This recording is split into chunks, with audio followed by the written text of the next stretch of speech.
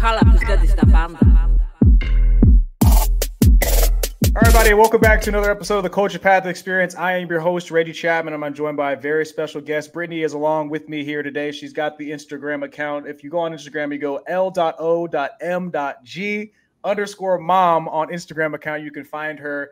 Brittany, welcome to the show. And just how are you doing today? Pretty good. Thank you. How are you? Oh, fantastic. And even better that we get a chance to talk to you today. So thank you for giving us a couple moments to just tell your story. She has cerebral palsy, so she can't move on her own. She requires maximum assistance, can't move everything. But I found that being outside for her brings her a lot of peace. So that's what we do. Well, how did you figure that out? What goes through the process of figuring that out with your daughter? For her, it was easy for me to figure out because when she's inside, she screams and she bangs her head on the back of her chair and kicks and scratches and stuff like that. It's called, they call it self-injurious behavior in behavior therapy. And when she's outside, she doesn't do any of that. She's smiling, she's happy, she's a lot calmer, and she looks around. You can just tell that she really enjoys observing her environment when she's outside. I feel like that's kind of the case for all of us, right? We just like getting outside and be able to kind of see the sights. Were you somebody that's was an outdoorsy person before you figured this out, or would you had just walked with her outside and went outside with her one day and just realized that if you really could take this to the next level if you travel with her as well? Yes. I've always liked traveling and sports and being outside. So just it came natural with her when she was upset, or she also has epilepsy. So I found that too, after a seizure, to calm her down, getting some fresh air always helped. So it was just like, okay, well, if this is helping you on these levels, what else can it do?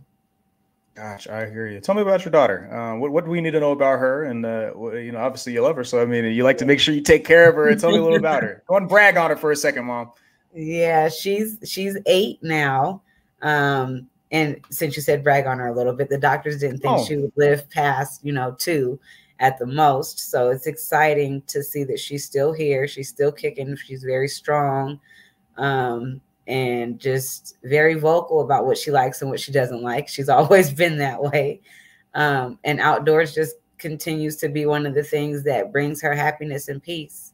So as much as I can do or give that to her and find ways to make it accessible for her to be able to continue to do things as she gets bigger, I'm all for it. I'm already knowing. Yeah, come on. We're getting all into it today. I mean, just bragging on, like you said. I mean, so you told me the doctors thought she wouldn't make it past 2. What has it been like raising her? And once you got past the threshold of 2, you realized now the sky's kind of the limit, huh? Yeah.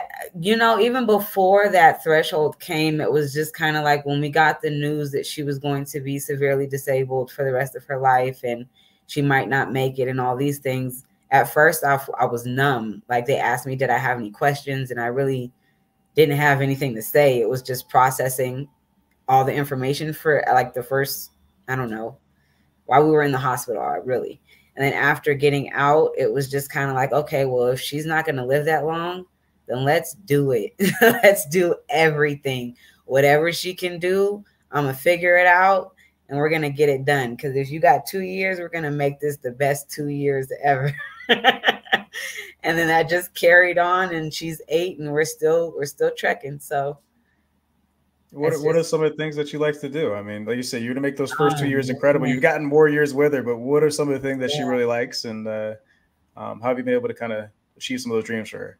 Yeah, she loves water, so we started off swimming, and doing like warm water therapy, and then that turned into kayaking and jet skiing and wake tubing. And then we tried like the different season sports. So then we got into skiing in the winter. Achieve Tahoe up in Tahoe, California has a program that for people with disabilities where they can go skiing, whether they need assistance with a sit down ski or they have like the stand up skis, but they have some adaptive equipment that goes along with it that makes it a little easier. She's in a sit down ski because she can't stand at all. So we did that. What else has she done? We've done bike riding, and I like have the little buggy in the back where I pull her as I go. She loves that. And what else? Anything that goes really fast, she loves. Oh, we've also Really? done like the mountain coaster situation. Oh yeah, okay. What and you Yeah. said in Tahoe, right? That one we did in Colorado at a place Okay. called Glenwood Springs, Colorado. They have like a whole mountain amusement park, and we went there. They were extremely nice, very helpful with her disability and everything, and nothing was off limits to her, and I love that. Wow. Looks like because I mean I'm Yeah. sure for a lot of people on the outside looking in, I mean they'd wonder how you're able to get all this stuff done. What was it like for you trying to learn the process of still trying to do these outdoor activities while still trying to figure out how to do it alongside her? I learned that different states have different rules. So if you go other places, they are a lot more lax sometimes. So they don't. They're a little bit more lax with their rules, and they're a lot more helpful and accommodating. California is nice in a lot of places, but some places aren't that accommodating. So if you go out of state, you don't have those issues.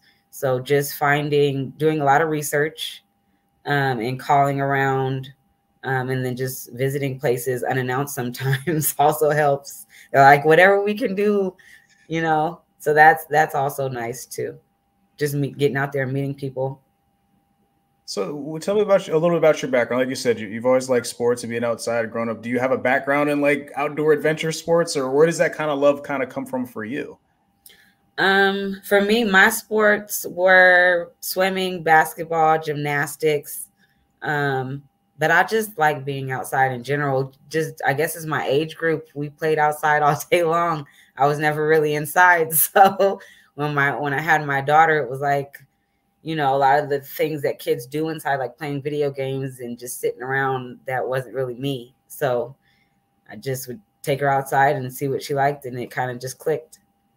So okay, so if you could kind of rank things, right? So where Mm-hmm. you said speed is really important. I've seen videos of you guys, like you said, with the bikes, or you had her on your back. I mean, what's maybe the most fun you think that she has doing? And then for you, what is the most fun thing you have doing with her?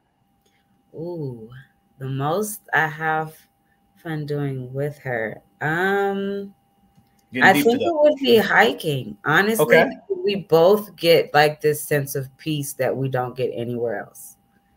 Um, Excitement wise, I think skiing, because she loves to go fast, and then just seeing her face as she's coming down. And sometimes the instructors will get videos for me because she's advanced further than I can. She can go up on the higher lifts, and I'm not there yet. So Really?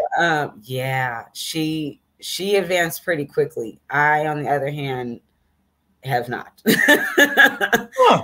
I'll fall and, like, try to hit the snow before I hit a tree or something.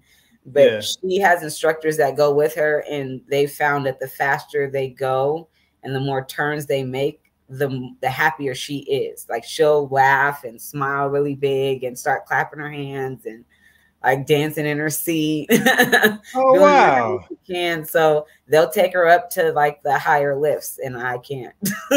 So they'll just get videos and send them to me. Or when they get down to where I am, they'll tell me like she had a great time. So I think for excitement, that's like the biggest thing for her individually. And I would say Mhm. for both of us, maybe wake tubing, because I can sit, I'm right there with her. Yeah. What does that look like? Are you guys both on the tube together, or so? Explain wake tubing to me, because now I'm thinking that's not y'all on the back of a boat, or what is? Yeah. Give me a breakdown. Okay, so I'm right. Yes. Yeah. Explain wake tubing to me, please. So wake tubing, we've done it in Tahoe. Okay. The guy that owns the boat, he has his own company. He's really, really nice and was super helpful with like telling us where to park her wheelchair and making sure that it didn't get damaged while we were out on the water, and stuff like that. And he helped us get on the boat. But yeah, he ties a tube to the back of his boat and then lets it go. And her signal is a thumbs up, which is something that she can do. Okay. So when she wants to go faster, he'll ask her to give a thumbs up, and then she'll do it. And then he just takes off. And it's Wow. fun. I just hold on to her and hold on to they have like little, what do you call it? Handles. Right. Yeah. So So I guess what's interesting to me is like so you're obviously trying, you have to go and you're doing all these things as well, right? And so Yes. I think what's interesting to me is that you're trying to figure out where the limit is for her. She's found her limits and that maybe even are farther than yours. I mean, do you find that as something that you have to get out of your comfort zone a little bit just to make sure that you're on the same level as her? Yes, I would. Yes, the biggest one is flying. I am terrified of planes, and she loves to fly. Flying? So just getting on a plane at all? Yeah, it's really bad. What? Yeah, and I've actually traveled more than her, believe it or not. But I'm still scared when I fly alone or when I used to. But flying with her is just even more anxiety provoking. But she loves it. Wow. So much so that like when the plane is about to take off, now, if you can imagine a child or just anyone who has cerebral palsy doesn't have much control over their body, when the plane takes off, she immediately like sits up, like her spine straightens, and it's crazy. What? She'll even like brace herself for the landing. It's insane. Wow. Yeah. That is nuts. Yeah. Okay, so she's pushing you in a big way. Yes. Where have you found that she's pushed you the most? Is it the flying, or is it something that you guys have done where you're like, oh, I'm afraid right now, but I'm not going to let her know it. I want to make sure that she gets as much fun in this as she possibly can. That's every day. It's literally no joke, every day. Wow. Every single day she pushes me. Give me an example today then. What happened today? Break it down for me. Let's see. What happened today? Okay, she didn't go to sleep until 7 o'clock this morning. And then she has a social group that she attends like on Zoom and everything. So she has a talker that's like an eye gaze system. So all she has to do is look at the icons on the screen and it'll select it if her gaze is like longer than 0.5 seconds. Yeah. So just helping her navigate that so that she can communicate to her peers and the instructor is just like outstanding, even off of very little sleep. She still wants to communicate, still wants to participate, doesn't want to be left out. She always wants to be included. So just helping her navigate through that, as nervous or as tired as I am, she's ready to go. Be ready to rock every day. It's just rolling, huh? Yes. Oh my gosh, that's amazing. I mean, and so I guess if you hop on your Instagram account, and for the people that get a chance to follow you, it's very clear that you like the opportunity of showcasing your journey alongside your daughter. Yes. Why is that so important for you to be able to showcase that for the rest of the world? I never thought about it like that, to be honest. I just shared it because so many people doubted that she was doing what I would say that we were doing. So I was like, okay, here, I'm going to show you. Right. So that's kind of where it came from. And then people just gradually got amazed by it. So I just kept posting. And that's kind of where it gained its momentum. Like it really started from people not believing me or believing her. That is incredible. That is incredible. What is the response been like for you and Lorraine going out and doing these things? People are amazed that she can do things. And then what I take away from it the most is when people change their perspective about an individual that's either nonverbal or has any other type of disability like autism, or I'll get that, oh, my cousin has this, or my sister has this, or my mom adopted this kid that has this, and I never knew that, just all these different conversations that I would have with random people, just connecting with our experience. I think that has been the biggest highlight outside of watching my daughter thrive. Do you remember the first time you got a message like that? And how did it make you feel knowing that you're making a difference in other people's lives? It was unbelievable. I can't remember the first one, but the fact that they keep coming in every time, it's just like, wow. I don't really realize what I'm doing because I'm doing it. If that makes any sense.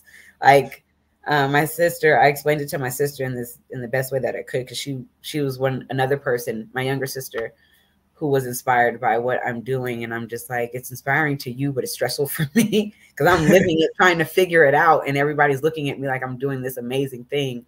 Whereas for me, I'm just trying to live with my kid. But when people share how their perspective changed or how it changed a situation for them, or their encounter with another person that had a disability, it's like, wow, this is kind of powerful. It's incredible. Yeah. Naturally, people are learning lessons from everything that you've got going on with Lorraine. What have you learned while raising Lorraine about yourself and throughout this entire process?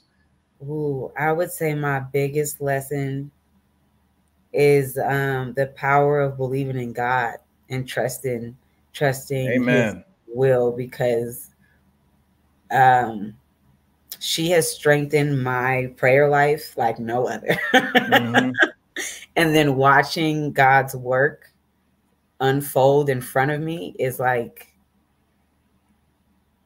I have no words. Wow, it's incredible. It's Yeah. incredible. Look, I'm sure you don't get an opportunity to really just sit here and think about this too much. I mean, because you're just on the move. I mean, Yeah. incredible, incredible, incredible. Do you have a background on social media, or you like? I mean, not only are you figuring out how to do all of this and live your life, you're also figuring out how to share it all online. I mean, what has that process been like for you as you've been trying to learn how this works? Well, thanks to Will, that's been helping, because he does. I just send him stuff and he just makes it all beautiful for me, because I am not a social media person. At least I don't think so. I think like Will and my sister are really good at it. I just, do what I do and just send it off to him. But him and his company, This Fire Media, has been a godsend for me. I knew I always wanted to get it out there. I just didn't know how, and Will is my how. Look, he's a lot of people's how, man. He's really helpful. Yeah. Look, I noticed a second there. You're wiping what seemed like some tears from your face. What is going through your mind right now? What's got you so emotional? Just thinking about my kid, man. Like, she's amazing. And then just thinking about all the things that they said she couldn't do. And the doctors are even in disbelief. The ones that said that she wouldn't are just, now I feel like we're a science experiment to them almost. So it's just sometimes when you get to sit with it, it's like, wow. And I think right now it's just hitting me. So excuse me. Yeah. No, that's good. That's good. That's good. And I think the good part about it, it's tears of joy. It seems like for you, right? It's just happiness and knowing that all that she's accomplished so far in her life and all that you've been able to do alongside with her, right? I mean, that has to really just tug at you here, huh? Yeah. Yeah. Even like my dad, we were talking about it the other day, because he's just like, I can't tell you enough how proud I am of you. And that means a lot to me too. Just everything that he sees me do with my kid. And he's just like, if it was me, I don't know if I could do the same thing. And then it's weird hearing that from the person that gave you everything that you have. I'm like, you taught me how to be this, Right. Hear that he didn't think that he could do it. Like, wow. It's amazing. It's beautiful. That's beautiful. And look, you mentioned prayer. How much does faith come into all of this as well? I mean, throughout this entire process. And I'm floating on it. I am floating on it. It's literally carrying me. Wow, that's all I can stand on, really. It's every day, huh? Just prayer, talking to Big God, huh? Yeah, every day, sometimes moment to moment. Because with her seizures and everything, it's unpredictable. It's very unpredictable. And with that comes a lot of fear. Yeah. So, and then you have like her feeding issues, and then her mobility issues, and then she's a girl, and you don't, sending her off to school and sending her off to other places, and her being nonverbal is like, it's very scary. As a parent, you're like, oh, Right. For lack of better terms, it's really terrifying. But to let, Will Smith had said something, and I held on. It's like a couple little nuggets that people say throughout, like your life, that you hold on to. But one thing that I saw a video that Will Smith had said, that like everything that you love or that you want is on the other side of fear. You saw that? Yeah. I've seen that. He was talking about skydiving, right? Yes. Yeah. And it's true. That stuck with me, and that with accompanied my faith. It's very true. Everything that you want is on the other side of fear. So I have all these fears with her every day, but it's like, well, what if I let it go? What would happen if I wasn't so afraid? Like, what could she do if I didn't hold her back, or if society didn't hold her back? Let's just see. And that's what we've been doing. And so far, she's been doing great. What gives you that push in those moments where you're afraid to see what happens? What is it just been that quote, or I'm sure there's people around you that are encouraging you as well. What is your village like? Oh, my village is very scared. Especially my parents, they are much more scared than I am because, like, I'll give you an example. We went to Hawaii to surf. Access Surf is a program that we did while we were out there, and I did a test run at Stinson Beach with another company or agency called Me Water Foundation. So they helped us get out into the water, get used to, like, being out in the ocean, and seeing what adaptations she would need to be safe, just being out there, because I mean, she can swim, but of course it's always been with assistance, and it's always been in the pool. The biggest body of water she had been in before the ocean was Lake Tahoe. So, there's animals and things out there. So it's a big leap, but doing it at Stinson Beach helped the fear that I had. And then once we got to Hawaii and got her out there, the waves were much bigger. But there was that program had a lot of good people out there. They had paramedics in the water. They had a lot of volunteers in the water. I prayed. And one of the things that I prayed for was that whoever had hands on her, that he would insert himself. And it just so happened that the person that she got was an ex-military. He was a beach lifeguard and had done this and had been volunteering for like 10 plus years or something crazy. Like, he'd been doing it for a long, long, long time. So I felt like I could trust him. And then having all the other supports that were already out there. But even with that, there's a video, you can hear my mom in the background, like, get her out of the water. Someone go get my baby. And then, like, no, she's fine, but she's panicking the whole time. Like, oh my gosh, the wave would come, and it would go over their heads, because to get out there as far as they could, they had to go through the oncoming waves. But Lorraine has a cue that she knew from her swimming lessons. It's 1, 2, 3. And the person that's with her has to take in a deep breath. And that's her cue to close her eyes and hold her breath. She can only do it. She can do it for the length of 6 feet underwater. And she's been trained that far. So I gave that instruction to her instructor that was going out there in the water with her. So when the waves came, or he knew to give her that instruction, so she would hold her breath and close her eyes so that they can go through the waves that were oncoming. But my mom was panicking. Like, if you can imagine, she was sweating bullets, but she was fine. I knew she was fine because of her swim training and because of who she was with. Right. Do you find yourself having to sometimes just like, look, I'm nervous, but I can't be nervous because mom is nervous. You know what I mean? Like, do you find that sometimes where you're thinking like, I have to control the situation for everybody right now? All the time, because everyone is always like, I find myself having to suppress my fears when I'm in the middle of it, because everyone else around me, their fears are coming out.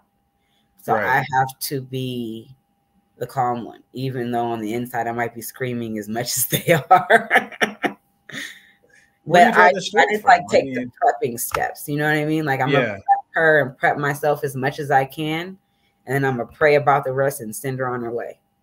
I hear you. When things get tough and you find that there's moments and roadblocks, like you said, all of this is trial and error, trying to see what she can and can't do, who can help, how you get help, the situation. I mean, what keeps you going? What keeps you from slowing down or thinking this might just be too much for me to deal with? I've got other things I have to get going on. What keeps you pushing? her face, her expressions, her happiness, her peace, her ability to do all. There's a long list of the things that she can't do. So when we find something that she can, I hold on to it for dear life, because that's, to me, it's what gives us both life. And so we just keep going. Wow. Do you find, I mean, look, because a lot of the series here on the Culture Path Experience is talking to especially Black folks just that are just trying to be more outside. Because sometimes you see that there's maybe some Black people that think like going outside and going hiking or going skiing or mountain biking, like all this stuff is maybe like something that's not for us, when in reality there's a lot of people out there that look like us that do it. Do you have a message to those people that just maybe need to get out of that mindset and that idea of saying it's not for them? It's like, that's like saying peace is not for you. It's